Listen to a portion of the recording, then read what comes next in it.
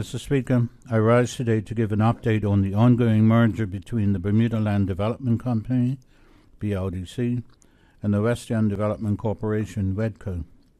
Mr. Speaker, let me start by saying nothing in government moves fast. Almost 2 years ago, in July 2022, I announced the intention to amalgamate the BLDC and WEDCO. From a business perspective, this makes complete sense, since these two quangos share similar objectives, mandates, skills, accounting procedures, and staffing levels. From the time of that announcement, the following operational activities have taken place to prepare for this transition. Creation and implementation of new identical union collective bargaining agreements for both WEDCO and BLDC. Job description reviews and internal policy assessments have been completed. Merged WEDCO and BLDC servers and software, essentially running all finance and IT systems for both entities from a single location. The Chief Financial Officer at WEDCO is now acting in a dual role for both entities. Compiled the asset and liability schedule for both entities, established a marketing and PR joint strategy for the new entity, relocated key staff to assist with the transition initiative, and liquidators have been appointed. Not only has all this taken place, Mr. Speaker, but you may also recall in March 2023, this Honourable House approved the dissolution of the BLDC to ensure the seamless amalgamation of the entities. As I have said before, Mr. Speaker, a lot of work has been done already, and both entities are ready to merge.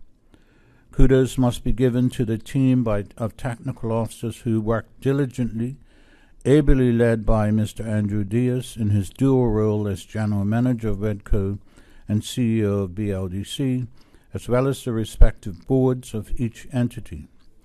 At the BLDC AGM last year, steps were taken to align the boards. The remaining administrative staff at BLDC are moving their offices to converted space in the maintenance building, and Triton House, their headquarters, will be rented out to the private sector. Mr. Speaker, before I move on, let me remind colleagues why the government is undertaking this initiative.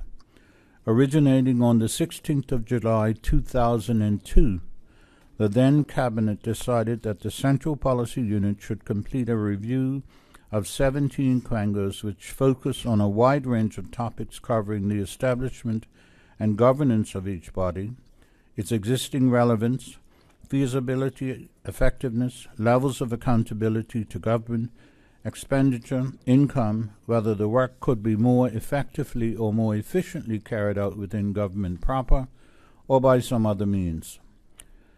Determine governance and best practice in other jurisdictions, and to develop mechanisms for ongoing review. This review culminated in a report entitled Untangling Bermuda's Quangos, a review of quangos in the Bermuda government, presented in October 2003, as well as subsequently mentioned in the Sage Commission report presented a decade later in 2013. Mr. Speaker, this government took the decision early in our administration, shortly after returning to government in July 2017, to have another look at the reports and their recommendations with a view to actioning some of those items, one of which is this amalgamation. Simply put, the Ministry views the merger as an opportunity to immediately effect cost savings by reducing duplication of roles, combining responsibilities, and bringing a sharper focus to deliver on the government's mandate to control costs and operate more efficiently. Mr. Speaker, this now brings me to the key update as of today. While it was the full intention for this initiative to be completed by January 2024, and I must clarify that operationally this target has been met, the company is fully ready to complete this transition. However, there has been a delay regarding the legislative amendments needed to complete the project. Resource challenges within the Attorney General's chambers, Mr. Speaker, namely staffing, the bill to complete the merger has not been finalized. As such, the transition teams are currently in a holding pattern until this portion is completed. I repeat what I said in July 2022. We have got to find a better and quicker way to make progress going forward. The merger team stands ready to complete the consolidation once the necessary legislative requirements are concluded. The final process after legislative approval is estimated to take an additional 6 months based on specific steps laid out for closing a company in accordance with the Companies Act 1981. Mr. Speaker, I must again commend the management and staff of both organizations, many of whom did not believe we would proceed and that their jobs would be in jeopardy if we did.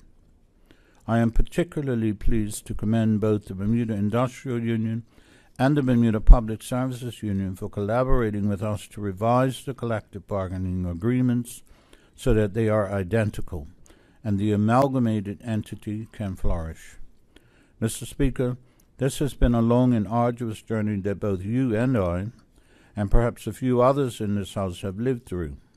I am certain, though, that if other government entities wish to pursue a similar course of action, the process employed in this exercise would be an excellent template to follow. Mr. Speaker, you and honourable colleagues will be aware that we have reached the end of this journey when the bill is tabled in this House. Thank you, Mr. Speaker.